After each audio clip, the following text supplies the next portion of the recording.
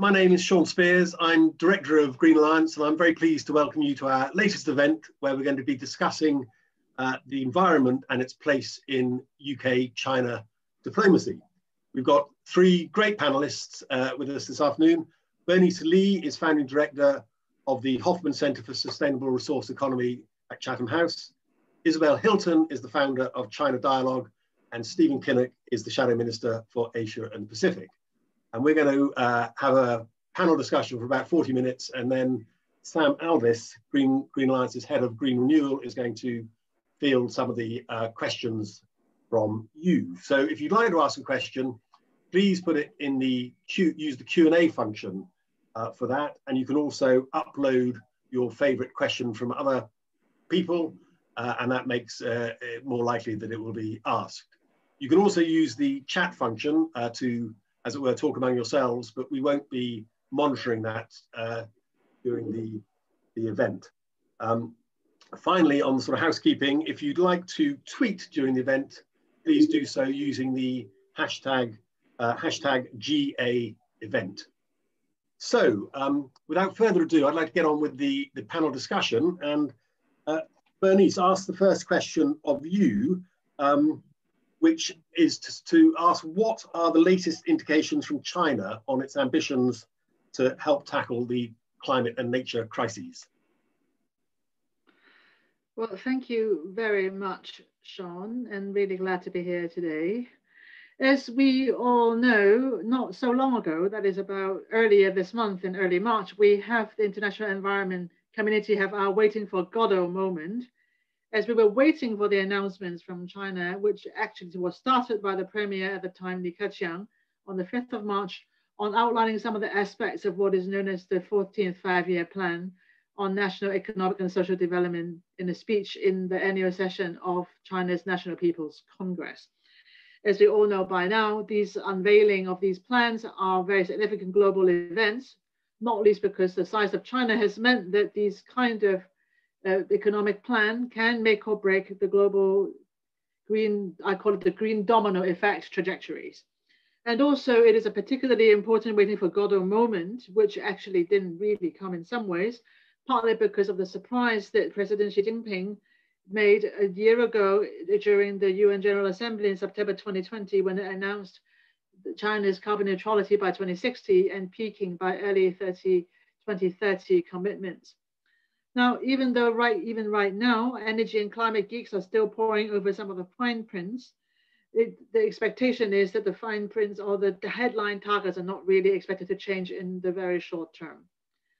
Now, what we would like to highlight here are a couple of, let's say, simple numbers. One of them is China is a large emitter. It is responsible for about a quarter of global emissions. And so it is important to note that these five-year plans will indeed shape its emissions trajectory in the next 5 years and beyond. And according to experts from Tsinghua University and others, they have suggested that for China to stay on track to reach peaking, the highest carbon emissions before 2030 and achieve carbon neutrality by 2060, and assuming a GDP growth rate of about 5.3% in the next 5 years, China will need to reduce its energy intensity by about 14% and carbon intensity by about 19 to 20%. Now, even though the figures that were made public a month ago were not that far off, they have come without an overall economic growth target in the 5-year term, which means that it is actually making it harder right now to gauge the actual ambition level, as well as the planned emissions reduction level within this period. And many of the environmental colleagues in China have called for emissions cap, especially a carbon emissions cap, alongside the energy efficiency targets in the 14th five-year plan. So in sum, between 21 to 2025, China has announced that it will lower energy intensity by 13.5%, lower carbon intensity by 18%, increase non-fossil energies share in the energy mix from 15.8 to about 20% in 2025, increase forest cover to just over 24%.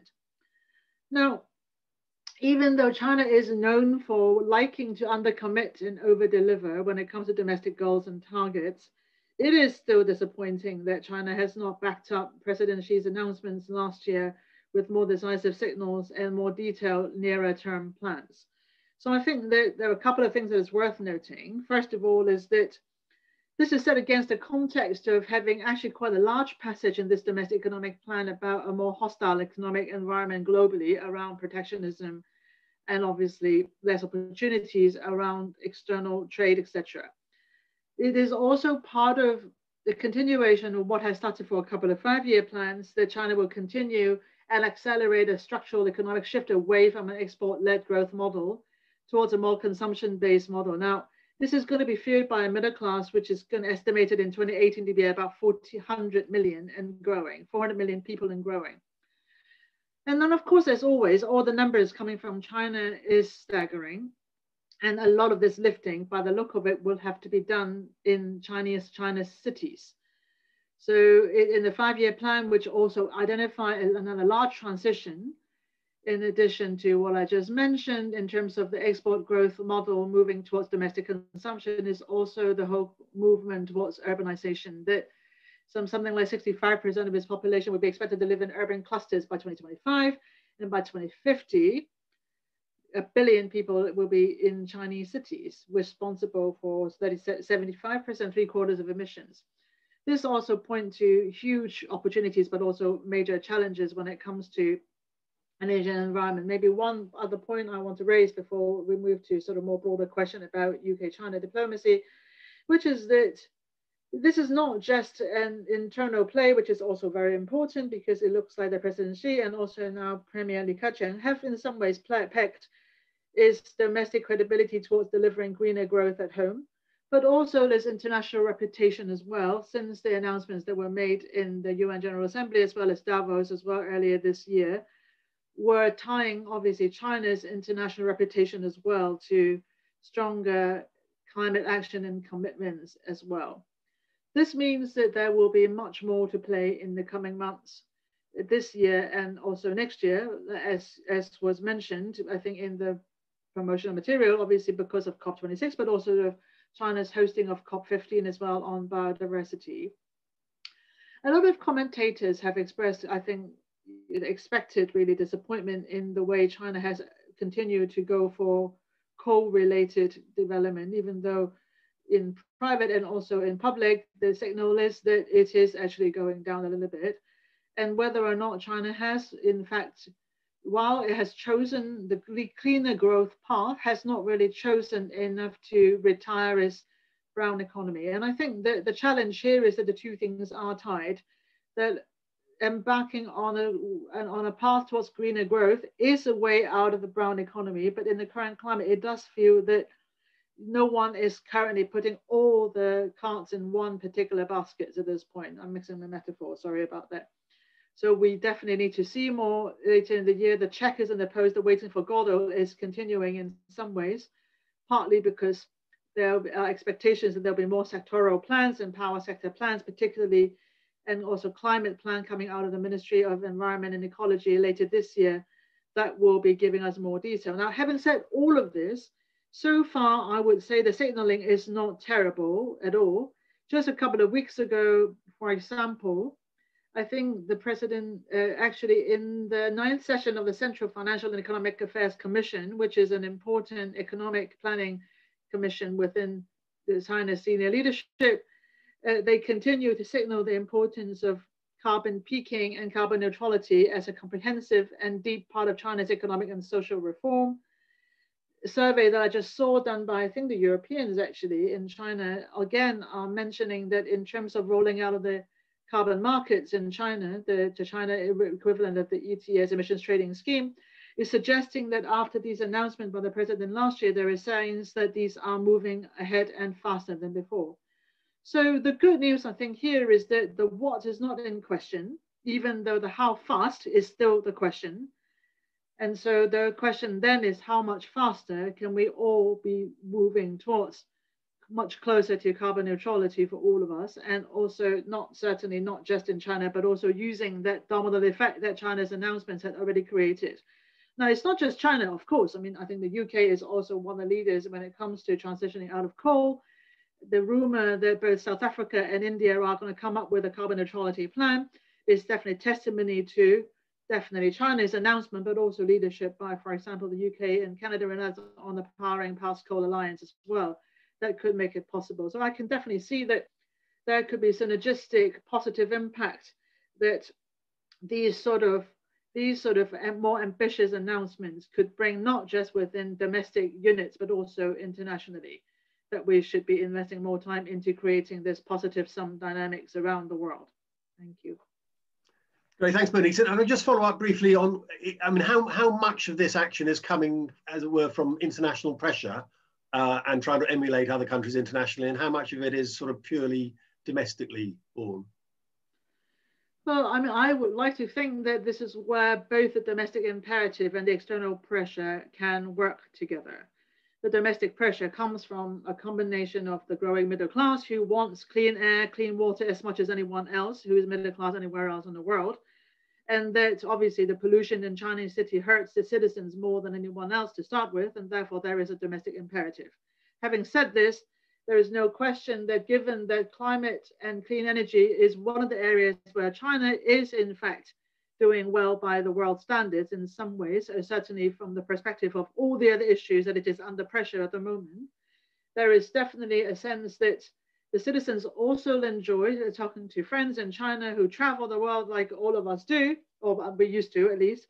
They are certainly proud of the fact that the country is not a laggard in areas around clean energy compared to many other issues it is considered to be. Now, before Xi Jinping's announcements last year, it was widely reported, and perhaps with some justification, that strong pressure from the European Union certainly had played a role in helping to speed up that announcement. So I think that, as always, no one can be sure, who knows, because that announcement, what we do know is that it was kept very close to the top and very few people knew about it. So therefore, whatever the decision was definitely coming out of strong political calculation from the top. One can only assume that as no man, including China, is an island, that international pressure can play a role in helping shape some of these emissions trajectory. As to how much it can take us all the way through to the 1.5 degree is a different question, but I think that it does mean that we have to keep trying to put international pressure on each other when it comes to more ambitious climate action. Thank you.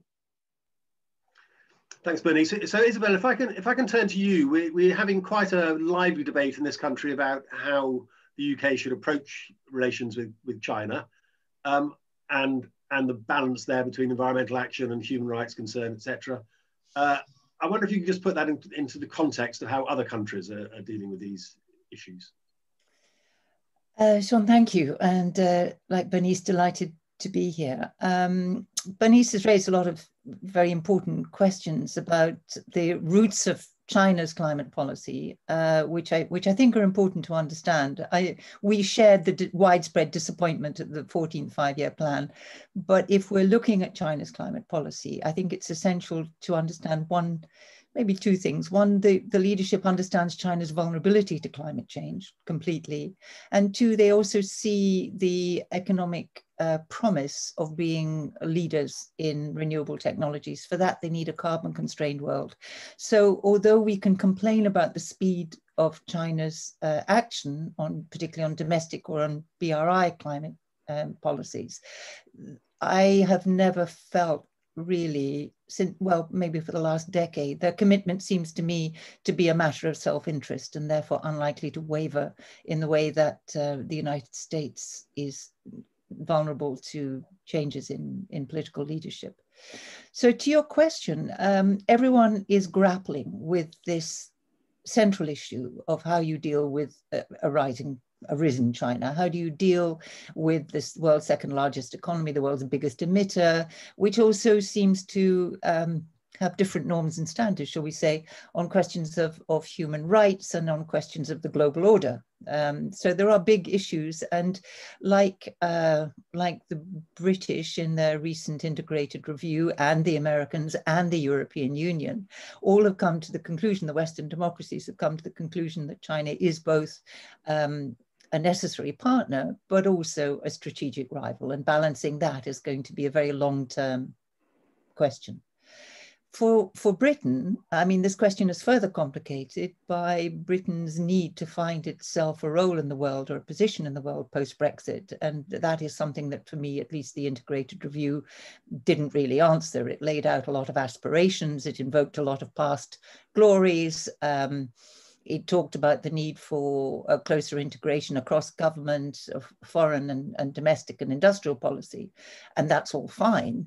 It was remarkably silent on Britain's future relationship with the EU. And if you look at the climate context right now, there are three important blocks which account for most of the world's emissions, and they are the United States, which has 15% of global emissions, China, which has 28% of global emissions, and the European Union, which has 17% of global emissions. And that's a triangle that is, clearly the most important triangle in mitigation and in the battle to address climate change. The complexity of relations between these three blocks is just a constantly shifting landscape. So the United States is back in the game. The Trump administration, to nobody's regret, in the climate business is gone. And everyone's licking their wounds, trying to pick up the pieces. Biden has committed firmly to climate, and John Kerry has a cabinet post. He's highly active. He's experienced because he's been around since, certainly in 2015. And he's a key player with a good relationship with Xi Jinping, who's a key figure in climate negotiations in China. And in many ways, this is the prime relationship. The US-China relationship is the most important because it's both the most volatile in geopolitical terms, and because each side sees the other as its prime threat, if you like. And also China constantly measures itself against the United States. So that China believes that the United States is out to stop its rise, partially true, but also a useful narrative at home. Then the US believes China's become a rogue actor in many ways, unfair trade practices, undermining global order, et cetera, et cetera. So where does climate sit? Well, there was that key moment in 2 years before the Paris Agreement when Obama and Xi Jinping agreed to work jointly towards an agreement in Paris. And that changed the dynamic of the run-up to Paris in very important ways. So either side, the US or China, can scupper progress in climate talks, but if they work together, they can ensure that the thing stays on track. And that was extremely important in ensuring success in Paris. So the difficulty that Biden has is he is both committed to climate action, but also very boxed in terms of China policy. He has very little room for maneuver. This is a bipartisan policy. We can see from Alaska that things remain difficult. But within that rather bleak landscape, climate is about the only good story. And I personally think it's really important, as John Kerry has proposed, that climate not be dragged in to the disputes over, the whole range of possible disputes and real disputes that the US has with China. It's too important, both to China and the United States, but also to the rest of the world, to be held hostage to those issues. If you look at the European Union, it's in a rather more steady state in that it is, has a firm commitment to climate policy. It's very forward position. Its recovery plan is amongst the greenest in the world. What China worries about with the European Union is that it will form a kind of alliance with the United States, and China has exerted a lot of diplomatic effort to ensuring that doesn't happen, to try to maintain or try to support the Europeans' desire for strategic autonomy, but also from the Chinese perspective to stop too close an alliance forming. It's a steady actor. There is the trade and investment deal, which was signed, but has a long way to go with China last year in the closing moments of the German presidency. That is going to have a difficult passage in the European Parliament.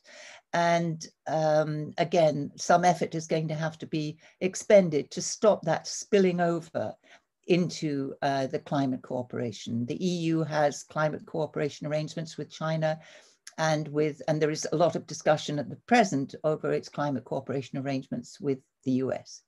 So where does the UK fit in this? Well, as I said, the UK obviously has an important role this year because of G7 and because of COP, the COP in Glasgow. After this year, I think quite honestly, the UK is going to be too preoccupied with trying to recover from the twin blows of Brexit and the pandemic.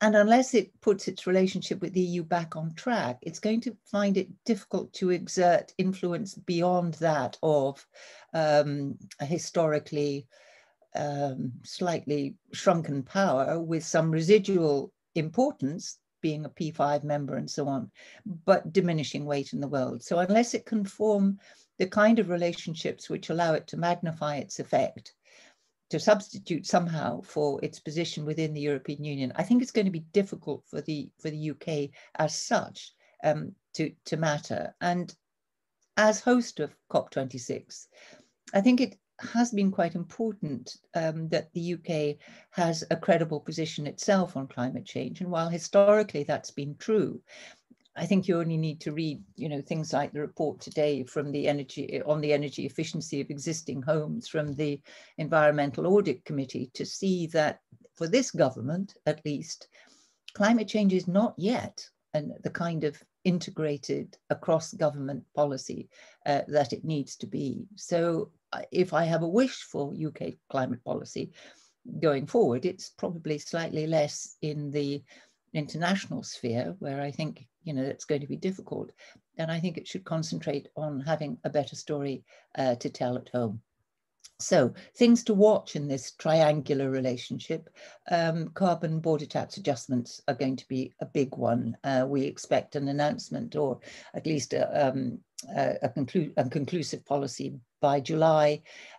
That needs to be well managed, or it's going to cause really quite difficult relationships with both China and the United States. And again, I would simply emphasize that China is deeply committed to climate change. We can argue with the speed, there are lots of things we can argue about, but we shouldn't allow China to hold climate change hostage in order to ensure that it doesn't come under criticism over its human rights policy or any other geostrategic issue. It really needs to be carved out. It's difficult to do, but I think it's essential. So I'm going to stop there and look forward to the conversation. Thank you. Thanks, Isabel. If I just follow up on one thing, not so much on the climate diplomacy, but interestingly, in the integrated review, the Prime Minister's introduction said that tackling climate change and biodiversity loss is the government's number one international priority. Is there a particular role for UK diplomacy on the biodiversity side, which has often been the poor relation to climate? Well, yes, again, I would hope so. But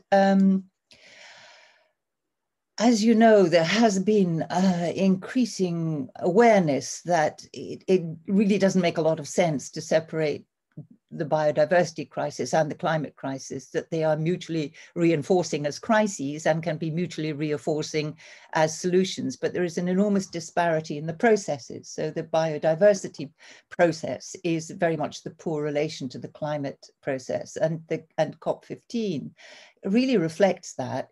So far, it seems very low on ambition. It's very unclear whether it's going to come up with anything convincing post-Aichi targets, all of which have been missed.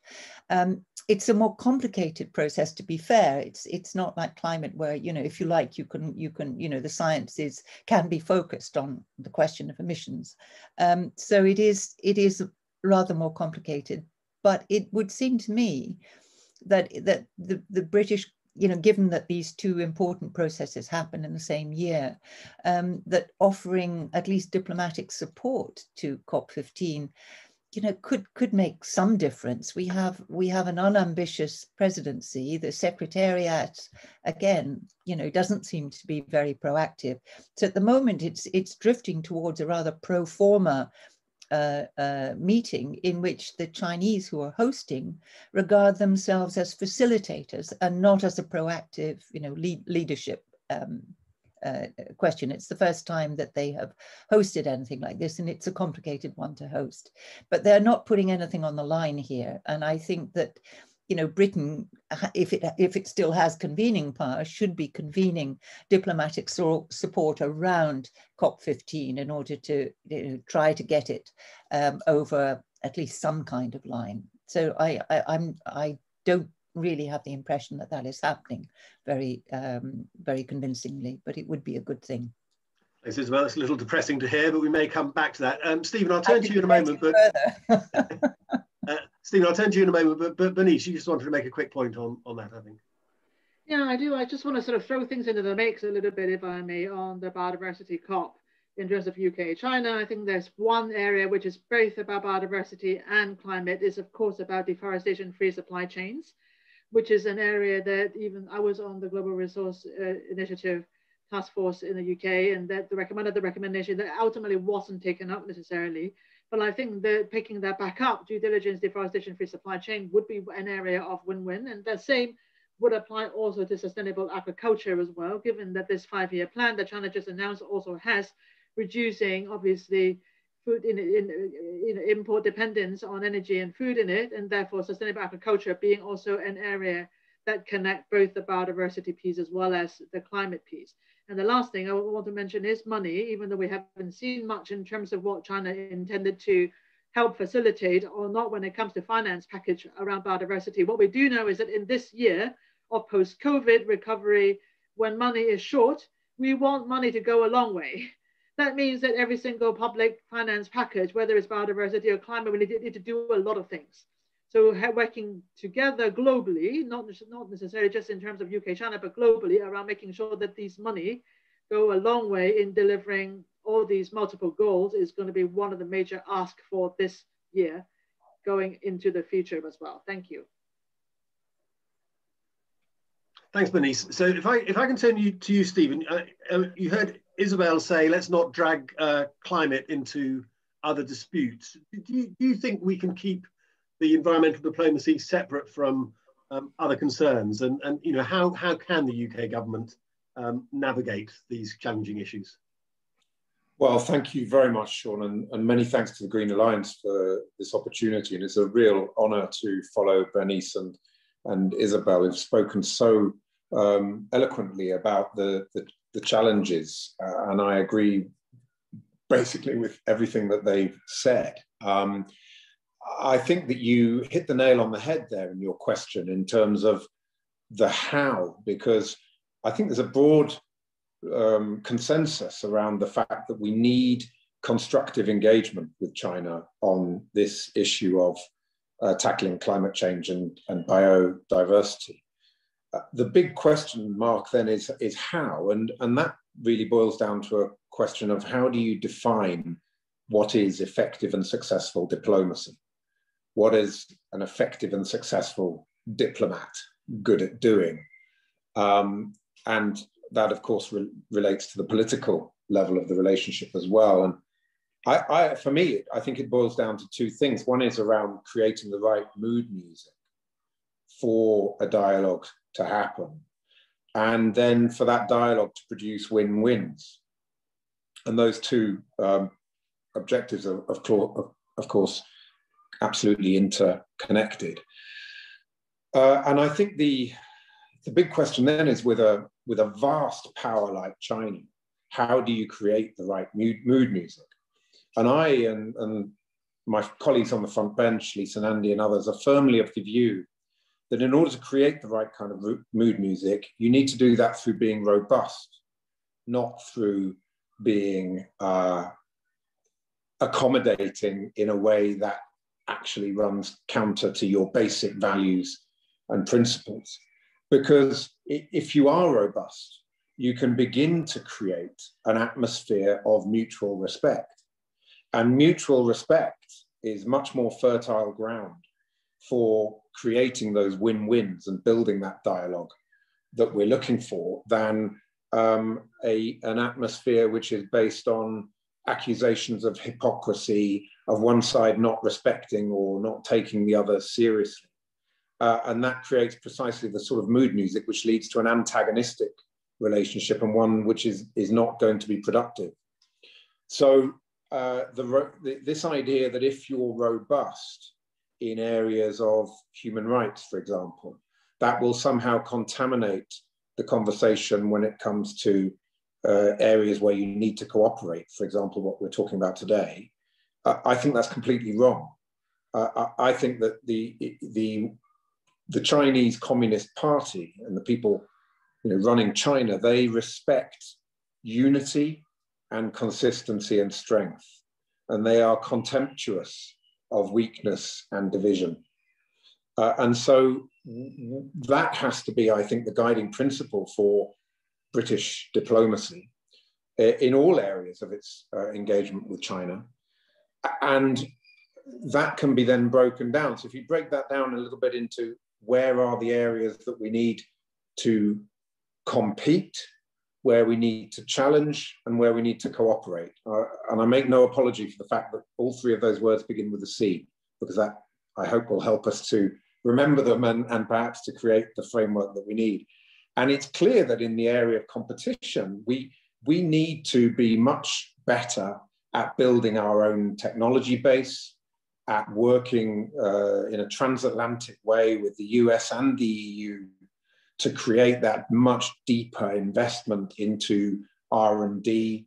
We need to be able to reduce our dependence on China. 57 of our critical national infrastructure supply chains in the UK are dependent on China. And I think that better and more robust competition will start to build a bit more mutual respect between the two sides. We need to challenge. There is no doubt that what's happening in Xinjiang is a scar on the conscience of the world, and it needs to be challenged. It's shameful that the British government is trying to block the genocide amendment to the trade bill, which would simply trigger a review of whether or not the UK should be doing trade deals with genocidal states. Hong Kong, where we've got clear breaches of international law. And of course, the worrying saber rattling that's happening in the South China Sea. Now, again, of course, the current government's credibility is severely undermined when it comes to issues around international law, because, of course, government ministers are on the record as being committed to breaking international law in the context of Brexit and the Northern Ireland Protocol. So again, foreign policy begins at home. We've got to be robust and strong and close down the accusations of hypocrisy. And that really is a challenge that this government has to deal with, because otherwise, the credibility of the integrated review is fatally undermined. And then that third C is cooperation, vital in the area we're talking about today, but also particularly in areas like dealing with global pandemics as they emerge. And I would argue that if your end goal is better cooperation, the more robust you are in terms of competition and the more robust you are in terms of challenge, the better you will get to, the better your chances of getting to good outcomes in the cooperation side of it. And I absolutely agree that we mustn't allow what we need to achieve in terms of climate action to become an excuse for going soft in the other areas of our engagement with China. So that, for me, would be the broad strategic framework that we need for the diplomacy and for, if you like, answering the exam question that we're dealing with today. And then I think there's some opportunities. Isabel mentioned the Belt and Road Initiative, and I absolutely agree with the concerns there, that it's potentially a climate disaster. It's used, I think, as an escape valve for overcapacity, for shrinking domestic markets. It's coal intensive, it's cement intensive. These are making serious contributions to global warming. We're seeing the oil sector receiving big loans through the Belt and Road Initiative. So is there an opportunity there? And Isabel and I have discussed this in the past. I think I'm actually shamelessly stealing an idea that Isabel has put forward on many occasions. But there's great expertise in the City of London around green investment capital. could we and should we be offering to assist in the greening of the Belt and Road Initiative? Not in any patronizing way. The Chinese have tremendous expertise themselves in this area, but anything which can catalyze the need to mitigate the impact of the Belt and Road Initiative. And that's somewhere where something where I think British expertise could really be brought to bear. So that would be my sort of concluding remark, really, that there are opportunities to make some specific approaches that I think could help to show that we are genuinely committed to being a constructive partner to Beijing, but that has to be within the framework of taking a robust position on some of the very troubling human rights and international law issues that we're seeing, and also being very clear that we need to reduce our strategic dependence. And the final area, of course, which has been mentioned, is around alliance building. And I'm very troubled by the fact that the last 5 to 6 years, the United Kingdom has gained a reputation as an alliance breaker at the very time where we more than anything need to be an alliance maker. And until we've sorted out this increasingly antagonistic relationship with the European Union, it is going to be difficult to pitch ourselves as global Britain brokering alliances around the world. You know, geography is destiny. And we, whilst I, of course, welcome the need for more engagement in the Indo-Pacific and the Indo-Pacific tilt, there's no doubt that we can have far more geostrategic and geopolitical impact as a country in terms of building those alliances with our partners and allies, and the European Union has to be at the top of that list. Thank you very much, Shaun, and look forward to questions. Great, thanks. Well, you anticipated my last question, which was to pick up Isabel's point that actually most of the influence will come from the EU and the US as the other great power blocks. I take it you agree that a lot of our attention should be on how to influence our close neighbours in the European Union rather than it's just a bilateral relationship. That seems to be the implication of your last point. Yes, I do. And in order to achieve an effective tilt to the Indo-Pacific, okay, if that's a strategic objective within the integrated review, again, we're back to this question of how.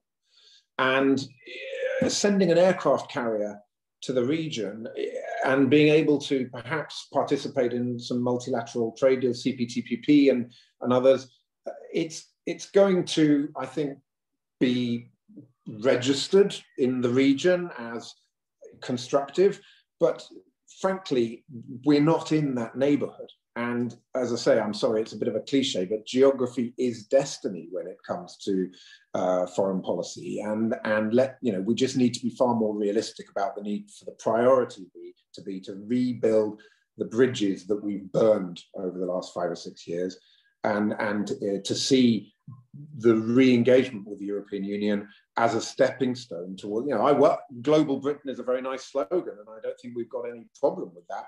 But, we are a European country, and that has to be the first building block towards this global Britain strategy. Great, thanks, Stephen. I'm going to turn to Sam in a moment for questions, but Isabel, can I just ask one question about the kind of connection, as it were, between China's authoritarianism and its environmentalism, and get your take on whether if the Chinese government wanted to kind of click its fingers and sort these things out, it can do so in a way that democratic countries can't, because it has the levers of power under its command, both domestically and in the Belt and Road. Yes, you hear this quite a lot, but I think the idea that the Communist Party leadership can click its fingers and magic happens is rooted in the misperception that there are no politics in China. There are politics in China. They just all happen inside the party. So China is in constant negotiation. The party is in constant negotiation with itself, with provincial interests, with big industrial conglomerates. The politics of running a large and complicated country. And sometimes, and not infrequently, Beijing has pulled a lever and it sort of comes off in its hand, and, provincial authorities go merrily on their way. Even central units of government, like the National Energy Administration, which came under severe criticism for the first time just a few weeks ago, with a report on essentially how the NEA was undermining, progress towards green. It shows you that politics are politics, and as I say, simply because they're less visible and less readable in China, it doesn't mean they don't exist. And I would look, for example, at the questions of, this is a regime that is very concerned with security for lots of good reasons and some bad reasons. It's concerned with security of domestic stability, suppressing discontent, nipping problems in the bud before they happen. And that feeds into its climate policy in the sense that there are an awful lot of jobs which are tied up with coal. There are a lot of big economic interests that are tied up with coal. You mentioned the external, the building of new coal-fired power plants along the Belt and Road. That's partly, an excess capacity being diverted outwards rather than being closed down inwards. The other security question that affects China's environmental and climate policy is the geopolitical environment. I'm sure you're all aware that China is the world's biggest user of coal, and that coal is at the center of its emissions. And that's largely because China did have some oil, but it became a net importer of oil in the 90s. It's exhausted its own reserves. It doesn't have any gas to speak of. What it does have is coal. So its industrial revolution, that huge kind of wave of growth that began in the sort of mid-90s through to 5 years ago, was fueled by coal, which accounts for the fact that emissions doubled in just 10 years, the first decade of this century. So if you are, just as an imaginative exercise, if you are a planner in China thinking about energy security, which is a core part of national security, you are acutely aware that key important parts of your energy, probably most of it, comes from outside. So all your oil and gas is imported, and you look at how it's imported and where it comes from, and you realize how vulnerable you are. So there is the whole question of the Malacca Straits, that great choke point, and through which so much of global trade flows, where that somehow to be disrupted by a live fire dispute, you would have a problem. You have an oil and gas pipeline that comes across Myanmar. Oh, well, yeah, not so stable after all. You have a gas pipeline from Russia. Again, that relationship has been tricky in the past, could be tricky again. And you have CPEC, the corridor with the energy corridor with Pakistan. And that goes through Baluchistan. Is Pakistan really a stable, it's a close ally, but is it a stable polity? So everywhere you look, if you are a security planner and trained to think of the what if, the worst case scenario, you think, there are a lot of vulnerabilities here. Better hang on to our coal capacity, even if we're going to underuse it, even if it's going to make a loss, because there's a big element of security here. And the worse the geostrategic tensions get, the louder those voices are in policy discussions in Beijing. So when we look at the 14th plan and we see to our disappointment that coal is still in there, despite many voices in China arguing that it shouldn't be, I think that's something we have to remember. Thanks, Isabel. Sam, I'm going to turn to the questions. I'll come back to Bernice and Stephen. Sam, what's the top question you want to ask? Hi, everyone. So lots of questions, sort of in two main areas: what's China going to do next, and the specific policy areas that the UK can push on. So if we start with one potentially for Bernice, is China going to look to replicate its politics of generosity over vaccines, for example, to Latin America, with green tech and innovation, and can the UK respond? Thanks, Bernice. You take that, yeah.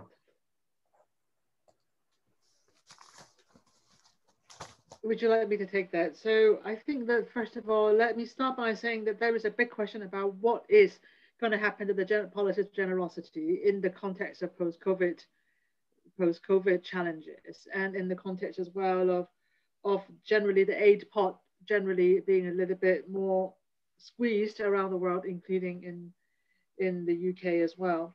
So I think that what is becoming clear is that with China's net zero commitment, and this actually goes back to answering the question around the BRI a little bit as well, which is that with China's net zero commitment, the question is whether or not some of the loans that it has been making along the Belt and Road on high carbon projects will continue on the basis that it is no longer necessarily as consistent with what it needed to achieve.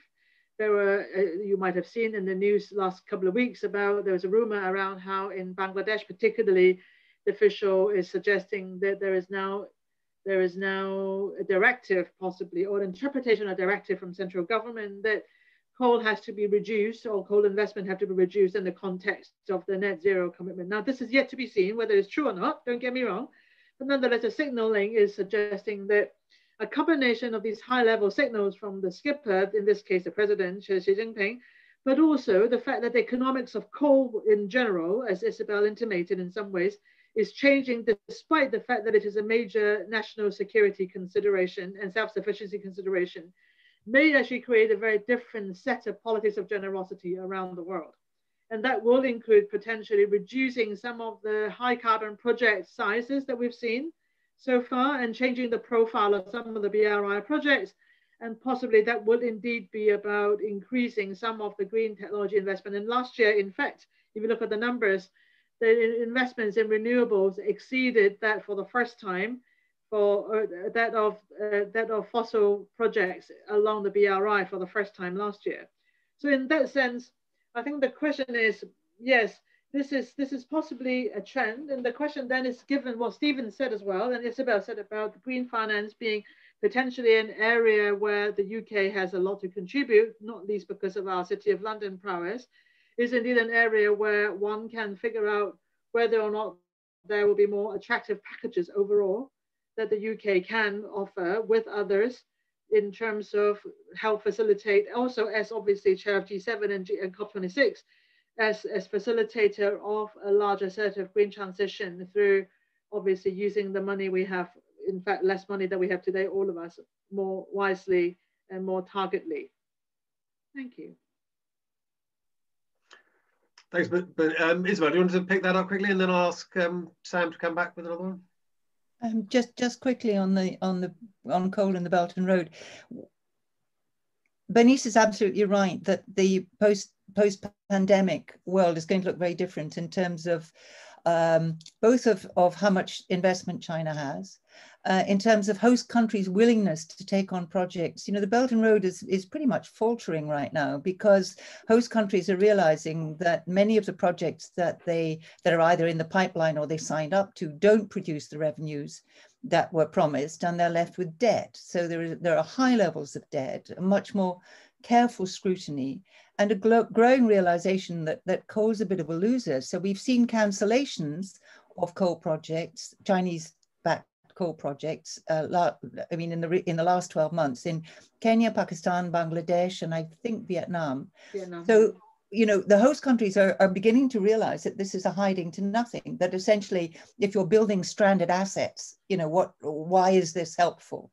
So one of the big things that China could do, and hugely important in terms of its soft power, and the UK, again, could exert some diplomatic influence here, is as a responsible aid giver and as a responsible development actor to help countries develop the kind of resilience in their grid and the management of renewables on a grid, which is in many ways one of the obstacles to developing 21st century energy projects in countries that need energy. China has expertise. We all have, I guess, some level of expertise in managing renewables on the grid, but often developing countries simply don't have that. So if China on the Belt and Road were to put its energy and investment into selling its renewables and to helping host countries manage renewables on the grid, that would be one of those win-win-wins that we're all talking about, but which seems so hard to achieve. And that goes also, it ties into what Stephen and Bernice were saying about investments, that if we can agree, and if China can be part of an agreement on a taxonomy of green investments, which absolutely rules out coal, and which directs the money into developing resilient renewables grids in developing economies. Again, it's a win-win-win. Thanks, Isabel. One sentence, Bernice, and then I want to go on to more questions. I was going to say that I completely agree with this, what Isabel just said. We're a bit boring, we're agreeing a lot, but nonetheless, but I also think that this is actually an area that UK and China can work together more, which is the technical cooperation. There are lots of engineers in China, tons here in the UK as well. I think the state grid in China and the national grid in the UK can have a very interesting technical discussion around how do you do exactly what Isabel talks about, which is phase out coal and bring in more renewable on grid.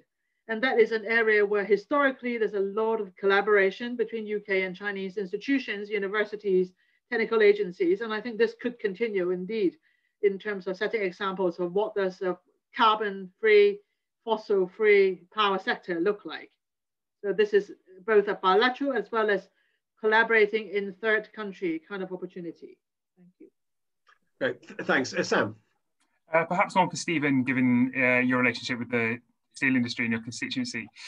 So should we be looking at human rights in green supply chains? And will queasiness about China's human rights, for example, the majority of polysilicon comes from Xinjiang, spur green onshoring in the UK?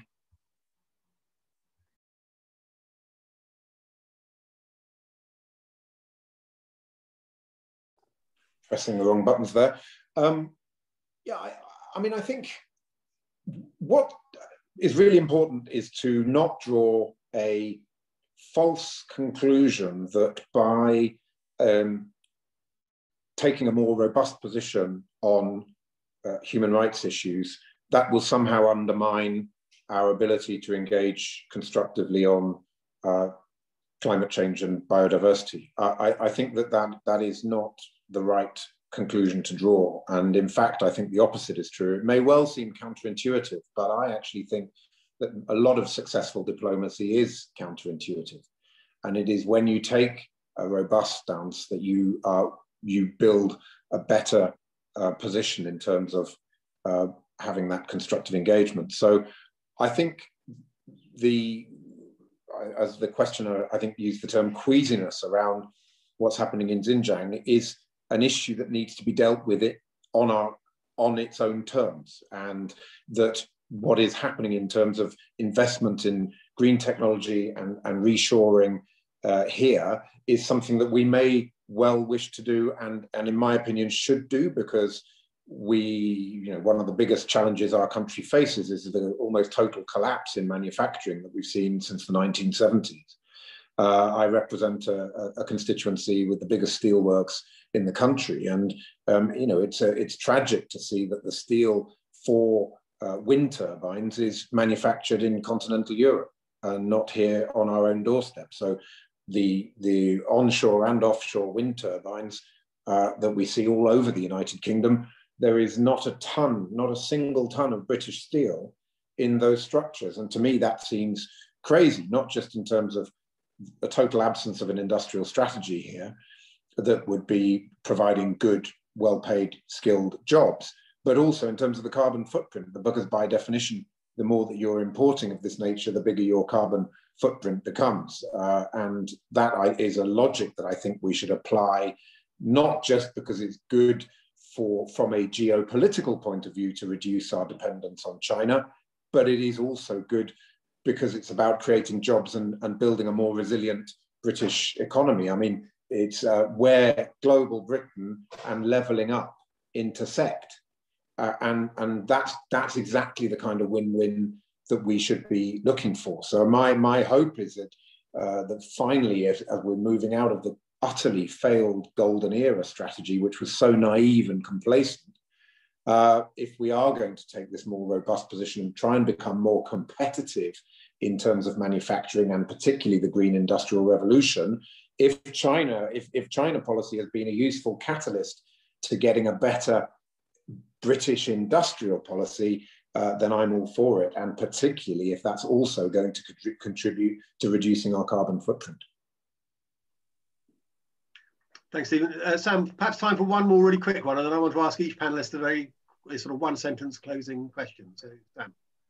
Yeah, so very quickly, on another policy area, and a couple of questions around carbon border adjustment mechanisms and whether China is baked in as a competitor to that, or how can we bring China in to make it more effective? So I don't know, that's a hell of a big question.